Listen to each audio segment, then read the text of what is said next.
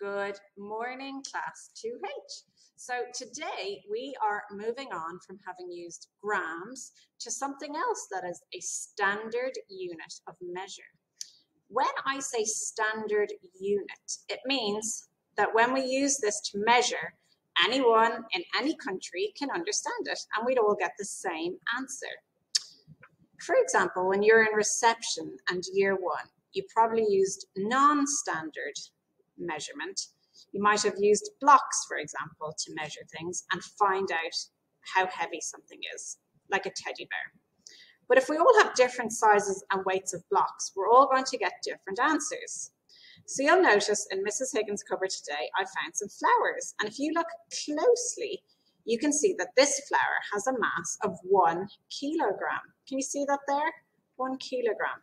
I've also got some porridge oats. And look, they are also 1 kilogram. Can you see it written as 1 kg? And finally, some basmati rice, also 1 kilogram. Does anyone know what kg or kilogram stands for?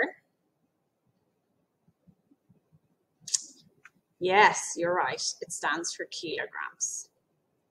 And it can be written in short as kg, or you can write out the whole word.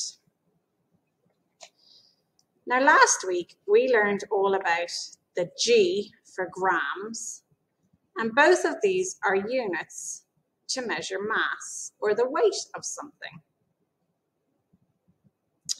Grams are for light objects, and kilograms are for things that are much heavier, because kilogram is the same as 1,000 grams. So grams are small and light, kilograms weigh heavier things. Now it's over to you to see if you can find some things in your house that are weighed in kilograms.